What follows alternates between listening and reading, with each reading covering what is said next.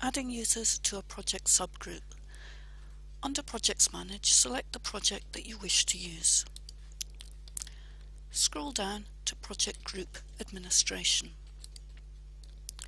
Scroll down and click on the project group that you wish to add members to. Scroll down and click on Add Accounts. You'll now have a list of all the active user accounts in the project. Select the ones that should have access to this project group and click Add.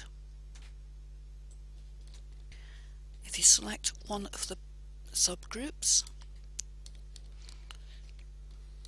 and then select List Members, you can see which project members are also a member of this group.